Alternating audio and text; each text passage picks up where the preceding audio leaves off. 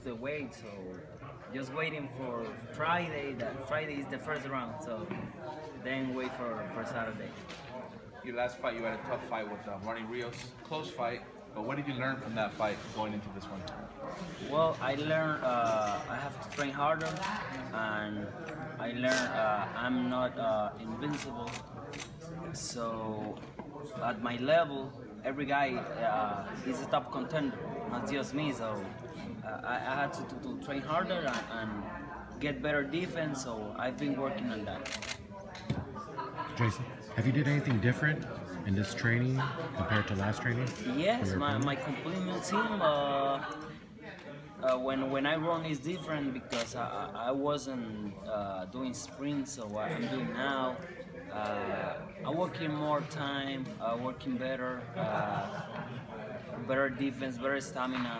Because if you see my last 3-4 fights, you can see I've been dominating the guys the first 3-4 rounds, and then I like out of gas. So I've been working on my stamina, and that won't happen this Saturday.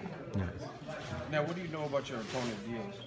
Everything. I have seen his fights.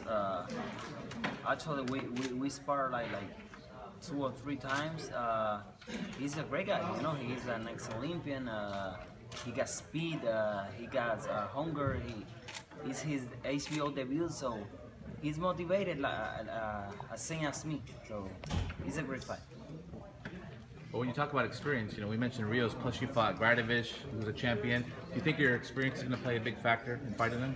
You know, I don't think about that because Joseph is an ex-Olympian, so he has experience, a lot of experience. Not pro, but I know I'm training harder than him. So this is not about experience. This is about I want to be champion of the world. I know he wants to, but Saturday we will know who wants more. What's your expectations for this upcoming fight? You know what? I can't tell you if I'm gonna win or he's gonna win because we both want to win. We both are training for win. We both has the abilities, the discipline, everything. We both have everything to win. But I can assure you something: the fans can expect a great fight. Great fight. You have speed on Joseph. You have power on me, and if you have a fight with power and speed, that's a great matchup.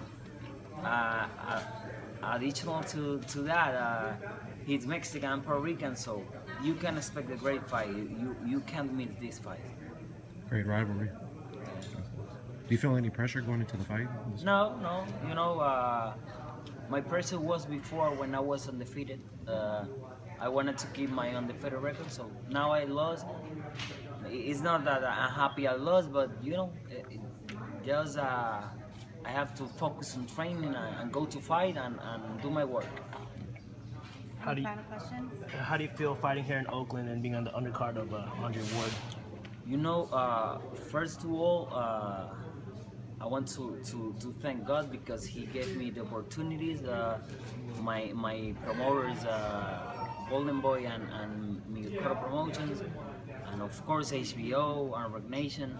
HBO, this is my 3rd time with them, and they believe in me, and they gave me another opportunity. So I feel great. You know, I feel blessed.